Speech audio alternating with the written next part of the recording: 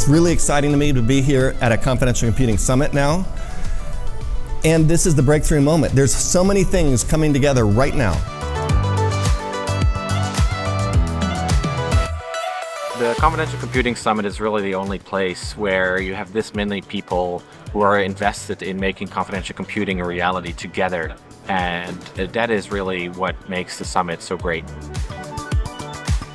Mounting risks due to AI and generative AI to their business in terms of whether security, data privacy, IP protection is constantly increasing. And there is a risk of all of this momentum getting slowed down because of that risk. And confidential computing becomes an instant answer to all of this.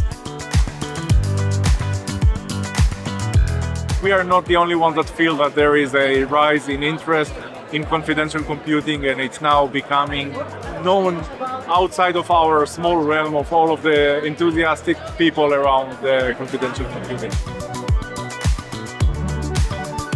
The whole idea of confidential computing seems to be catching some wind this year. I think I was even talking to some of my potential customers, telling them next year they should present, this sort of the concept can be made more business applicable. I think that's really where, what counts.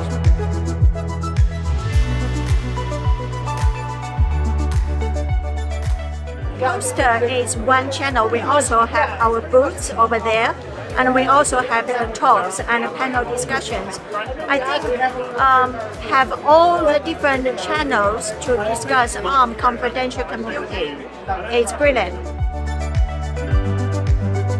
Yeah, it's been great to see so many high-level speakers and panelists talk about their vision for confidential computing and how it can be leveraged for artificial intelligence and data security.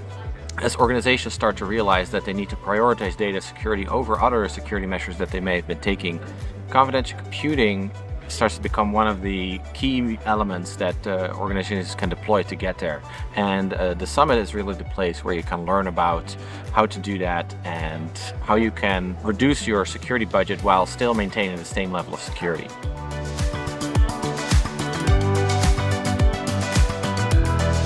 The biggest thing is, at least I've gained from an Intel perspective here, is just being able to share the brand awareness. We've had a lot of engagement during the poster sessions, and it's just been nonstop with people asking a lot of questions and really wanting to understand the product set. So that's been a great value to me.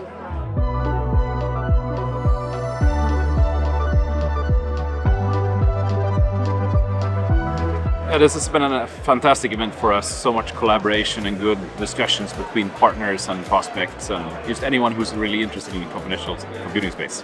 This is the first time I'm involved in this booth, but it has really allowed us to have a discussion and a meeting point for people to come talk to us, and we can showcase our products and what we offer in the confidential computing space.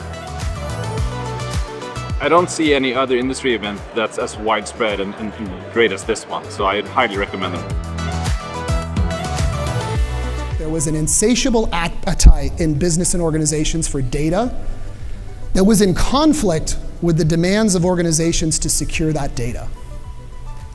As a result, Opaque has brought to market a confidential AI platform, and here this week we're releasing our next version of the platform, our next generation Opaque 2.0. The significant innovations that we're releasing here are allowing organizations to run general purpose AI workloads.